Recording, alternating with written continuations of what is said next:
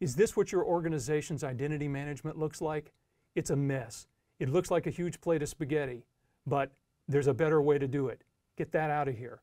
What we want to introduce are roles. Business roles, application roles, abstractions, ways of grouping users together, ways of grouping applications and entitlements and their accesses together, which give us then some separation, that give us flexibility, that create a more simple design. Complexity is the enemy of security, so this more simple solution is not only more effective, it's also more secure.